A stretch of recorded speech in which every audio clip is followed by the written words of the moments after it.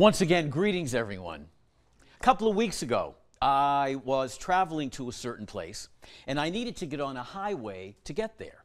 But luckily, I had been listening to the radio, and I heard that there was an accident on this particular highway, right near my house, and the tractor trailer had gone over, and it backed up traffic on both sides of the highway for about 30 miles.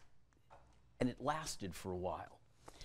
I had to get to where I needed to get. And so I tried to figure out in my own mind, gee, I know where that exit is. Now, if the accident is there, I think I usually get on the highway here, but maybe if I drive around and I get on the highway here, I can bypass the whole mess and I'll be able to get to where I want to go immediately. So I did the calculations, I tried to figure it all out, I saw the map in my head, and I proceeded.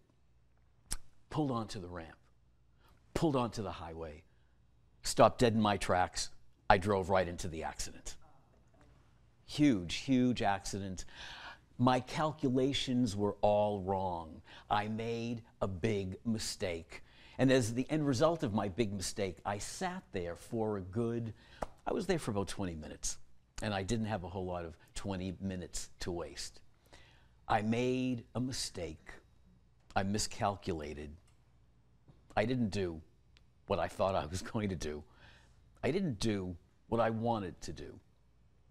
The readings this day are about mistakes. That first reading from the book of the prophet Daniel. Doesn't that name have a nice ring to it? A reading from the book of the prophet Daniel. And if you listen to the readings, it really is Daniel kind of hitting the nail on the head, saying in his own words, Lord, we've made some mistakes. Lord, we've gone in the wrong direction. Lord, we've made some bad choices. We're shamefaced. We are sorry. We have sinned. Please, Lord, if you would you deal with us with compassion and forgiveness? Would you please offer your mercy and forgiveness? And the Lord does. But it was so important for Daniel, who at this point in his own ministry is speaking for all his people, to stand before God and say, we've made some bad choices. We meant to go right and we went left. Can we start again? And God said yes. Jesus, in the gospel, takes it one step further. Jesus always does. He takes it one step further, and he reminds us of something that I think is so important for us to be mindful of, especially during this Lenten season. We have more control over the world than we think we do sometimes. We really have a little more control over our own lives than we might think we have. Because he says, if you don't want to be judged by other people, don't judge them. If you don't want to be condemned by other people, don't be the first in the neighborhood to condemn them. If you live a life forgiving people in your life who really are sorry, you'll be forgiven when you're really sorry. And the way he ends is so important. Let me repeat the whole line again. A good measure packed together, shaken down, and overflowing will be poured into your lap, because the measure with which you measure will be measured back to you. Do you know we in the 21st century have turned that into an everyday idiom? Let me say it one more time. For the measure with which you measure will, in return, be measured to you. Do you know what that gets translated into everyday English? What goes around comes around. What goes around comes around.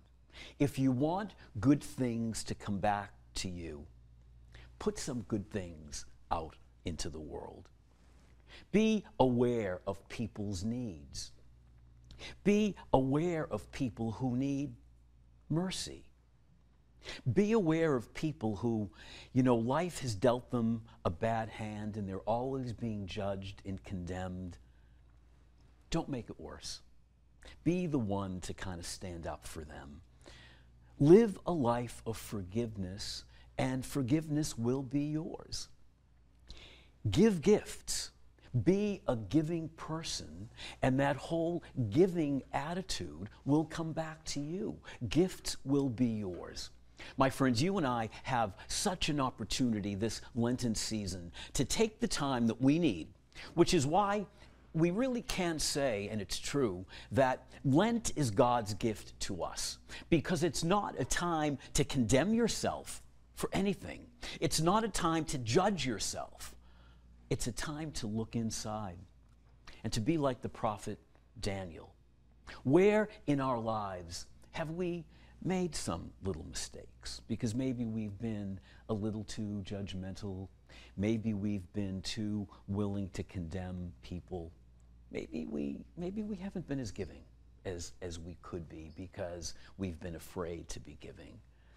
This Lenten season is a time for you and for me to look at ourselves with Jesus ever by our side and kind of polish things up. That's really what Lent is about. It's about polishing things up. It's about looking at yourself, knowing that you're loved by God, who only wants the best for you, who's willing to grace you with his presence if we just open our hearts to that presence. In a very real way, we are reminded on this day that if we do just keep our eye on Jesus, if every day we look for opportunities to be Jesus to someone else, we'll never judge, we'll never condemn, we'll always be merciful, we'll always be forgiving. We will always be giving of ourselves to people in need. And what will come back to us is the same. And we will find ourselves being as happy as the God who loves us really wants us to be.